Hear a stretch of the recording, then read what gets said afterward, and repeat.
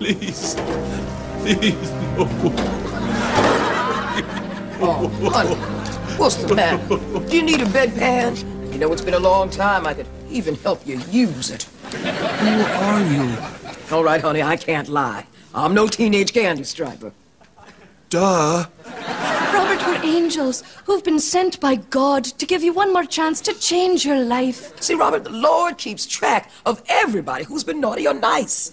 He knows if you've been bad or good. So be good, for goodness sake. Oh, you better watch out. You better not cry. What she's trying to say, Robert, is that you're going straight to hell unless you change your naughty ways. Then I'll change. I'll change. Yes. There's going to be one terrific party in heaven tonight. Hallelujah. Hey, somebody say party? It's going to be a lot of dancing and jumping and juicing and humping, huh? Oh, goodness, no. What about weed? Is there going to be any weed? There's no weed in heaven. Nah, don't sound like no party to me. Did God bring you here, too? Not unless God drives a cab. All right now.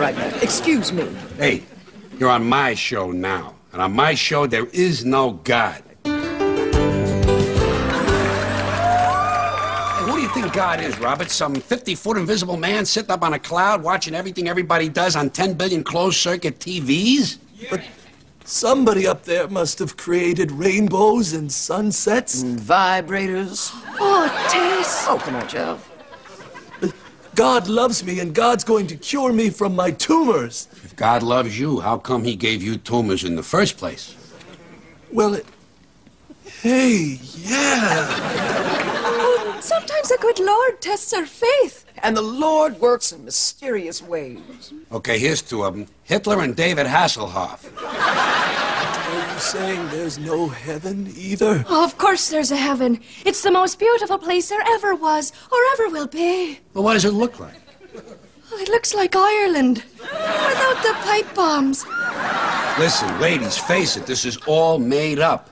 You're not angels. This is a TV show. You're actresses. Okay, let's just say that we are. Okay, that doesn't mean there's no God. Oh, yeah? Well, if there was a God, why would he let Roma Downey earn twice as much money as you? That's not true. That is not true. Well, it is true. I read about it in the Inquirer. You know, Roma, my arms may be too short to box with God, but they're long enough to bust your ass. Come on, we're gonna negotiate outside. Come on, sport, I'll show you heaven. It's a topless bar near the airport. Sounds great. I'm feeling better already. Next week on Touched by an Atheist.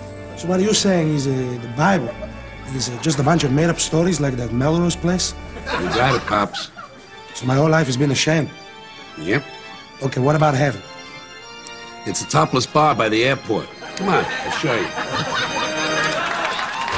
Dear God, MadTV wishes to point out that the preceding sketch in no way reflects the beliefs of MadTV producers and staff. They are solely from the mind of George Carlin. We believe in you, Lord, and thank you for our continued good ratings. You're the best. Love MadTV. Dear George Carlin, in the event there is no God, we apologize for the preceding statement in which we totally sold you out. You're the best. Love MadTV.